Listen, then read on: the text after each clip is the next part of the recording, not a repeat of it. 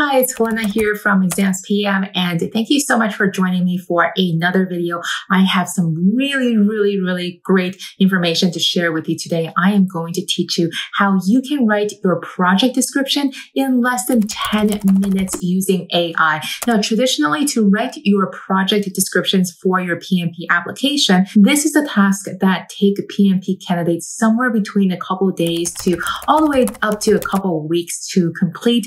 But now using AI, you can do it faster than ever before. Now, just so that you know, in order to write your PMP application descriptions, you need to first have an overview of what you have done on the project, and then you want to describe how you managed the project using the terminologies from the PMBOK. You need to have 3 years of project management experience if you have a bachelor's degree or higher. And if you don't, then you need 5 years of project management experience in order to qualify to write your PMP certification exam. Now, that being said, though, you do not necessarily need the job title as a project manager in order to qualify, but you need to be doing project management tasks and activities in order to qualify to write your PMP. And then if you meet these eligibility requirements, you need to prove it to PMI. And how you do that is you need to fill all of the projects you have managed in the past 8 years into your PMP application, and PMI will review it and then approve you to write the exam. As soon as they approve you, then you have an entire year from the date that they approve you to write your entire exam. So writing the rest of the application is actually pretty simple, but writing the application description, this is probably the hardest part. For every single project that you manage, you have 500 words to describe what this project is about and what you've done on the project. Now, what I see a lot of candidates mess up on is they ended up talking mostly about what this project is and don't focus on what they have done on this project. And this is a big no-no because the whole point of writing this application is to make sure that you have the necessary experiences in order to qualify and write this exam. So I just tell candidates, just do a high-level summary, and then the rest of the application, focus on what you have done using the terminologies from PMBOK. Now, AI is a really hot topic right now, and I'm sure you may have heard of it and you're wondering what it is and how do we use it. So today we're actually going to put AI to use in a real scenario where it can really benefit your life. So what we're going to do is go onto ChatGPT, and the website is chat.openai.com. Once you get onto the site, they're going to ask you whether you want to create an account if you're a new user, and it's completely free, or log in if you are an existing user. So this is a brand new account over here. And whenever you create new chats, they will populate on the left-hand bar right here. And here is where you will give ChatGPT your command, or otherwise known as a prompt. So when you're writing a prompt, you can either write a single line prompt or a multi-line prompt. And I'm going to show you how to do both. So in a nutshell, though, a single line prompt is like you're going to tell ChatGPT how to do everything all at once. And a multi-tier prompt is when you separate your instructions into multiple commands. And there is benefits to using both, but it's good to learn both techniques. So if I was writing, let's say my project is that I am creating a software for an e-commerce store. First, I'm going to use the single line prompt. Then I'm going to use a multi-tier prompt. I am a project manager working on developing a SaaS program for e-commerce store owners, right? I want you to write a project description in less than 500 words using the terminologies from the PMBOK guide. What's cool about AI is that it's not just searching the internet for databases. It, in a way, actually has like a brain that thinks and can write new content, new and unique content for you. And so in this example, I'm telling ChatGPT what kind of projects I have managed, what the project is about. And I told ChatGPT that I want to write a project description for that. And I told them to use the terminologies from the PMP guide to do it. So let's take a look at what ChatGPT have written. Okay, so it's actually pretty good. So it's telling me, as a project manager for the development of a SaaS as a service program for e-commerce store owners, my roles and responsibilities encompass various areas. I probably would change this a little bit. I probably wouldn't say as defined by the PMP guide. I would just say this project is about developing a SaaS program that will help e-commerce store owners sell their products. I was the project manager on this project, and here's what I've done, right? A question I get asked is like, do you need the headers on your PMP application description?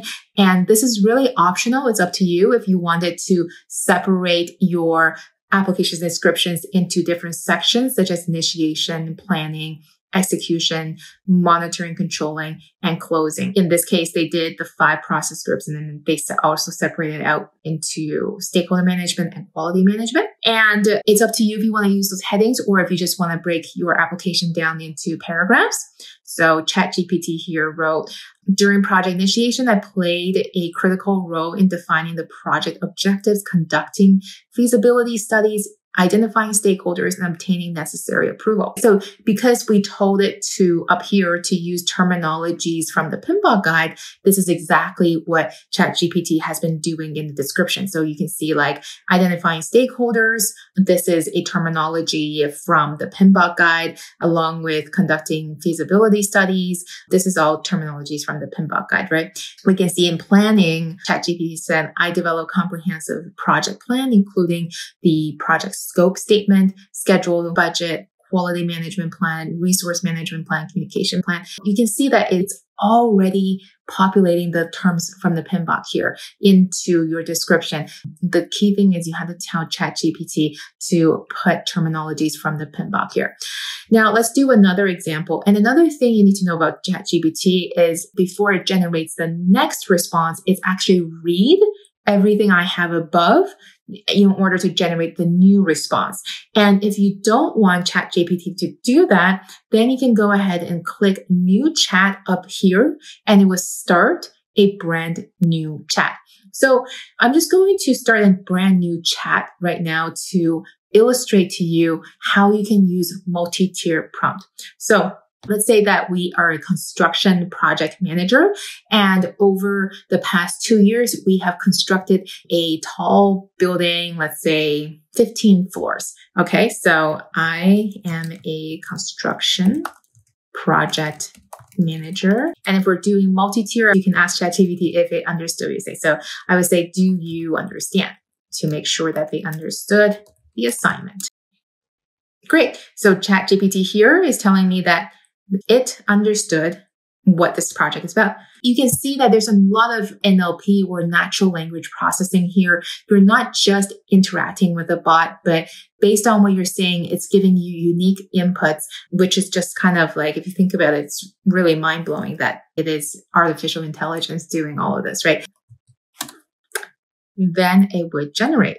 So, and if you do not like the output that you have gotten, what you could do is wait for it to finish generating. Then down here, press regenerate response. But if you press regenerate response, it's going to erase everything that it have just written. So if there's portions of what you liked from what ChatGPT has generated, then what I would recommend is copying everything, putting it into a Google Doc, and then having it generate again so you have some fresh content to pull from. So if we take a look now at the new project description, this is an example of a multi-tier prompt, right? So I told ChatGPT what my project was about first, and then I told it to write a summary. You can see from this output, the ChatGPT didn't put all the headers like initiation, planning, execution, and it's really optional. You know, you can do it one way or the other. It's really up to what you prefer. The ChatGPT has put in terms or in the PMP here. The project commenced with comprehensive initiation phase, which involved identification of project objectives, stakeholders, establishment of the team. Yeah, this is really good. Following the initiation stage, the project entered into the planning stage, which involved the development of a comprehensive project. I would probably say project management plan. That's probably the only thing I would edit there. Instead of saying the project manager, I would probably say I skillfully employed project management tools such as the WBS, Gantt chart, critical path method, schedule task, allocate resources, and defined milestones. For example, you didn't do any critical path method on your project, just take that out and fill it in with something that you did do. And if you wanted to give ChatGPT more information about like what you have done, feel free to do that in the beginning, and ChatGPT would know to fit in the specific tasks that you have done onto your description. The crazy thing about AI is that it actually understands grammar and language in a way that it is able to read what you have written and be able to write back to you things that actually make sense, that you could actually use. So because you wrote the prompt that generated this text, so you actually do own this text from a legal perspective, and you could actually use this in your PMP application because it is unique pieces of content here. Now, that being said, if you have run a agile project before, you could also ask ChatGPT to put agile terminologies into it. So if we went back to our previous example of developing the SaaS program, we can say, write the project description, again, using more agile terminologies. So this is what I mean when I say that ChatGPT can actually read what you have written before, because if I started a new chat and I just wrote, write a project description, again, using agile terminologies and PMBOK terminologies, ChatGPT would be really confused. But what it's actually doing before it generates these responses, and it's happening in seconds, guys. It's actually reading what I've written before, so it knows that I am a project manager for the SaaS program. And because of that, it knows like what to start writing from here, right? So let's see what I have written this time. You can see because I told it to put in more agile terminologies here, it now puts prioritize backlog of user stories into here. I work closely with the product owner to create the product that aligned with the project objectives and ensure the agile team had clear understandings of the vision. See, there you go. That is how you can use ChatGPT to write your upcoming PMP application descriptions. The last thing I would say to you is that before you submit your applications, make sure you get your contact person to just read it over and make sure they're okay with it. So your contact person is either your manager, your client, or anyone who has worked with you on that project. This is the person that PMI can contact or get in contact with if they have more questions about your roles and responsibilities on your project. This usually happens when you are audited. The chances of getting audited is usually not that high. I would say probably 5%-ish, plus minus 2-3% of applicants get their applications audited. If you are audited, all of the contact person you listed for all of your projects will be contacted, and they have to verify that you have done everything that you have listed in your project description.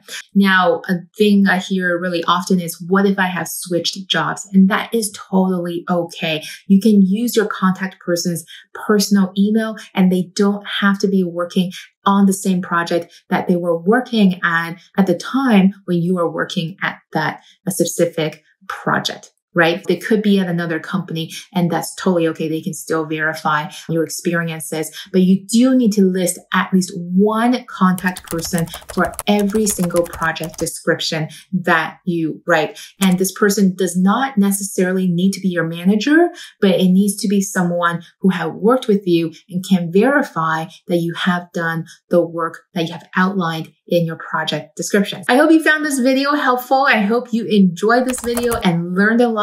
And I'm sure using this technique, it will help you write your PMP application so much faster. You can get it done within the next half an hour using ChatGPT. So hope you enjoyed it. Thank you so much. And I will see you in my next YouTube video. Bye for now.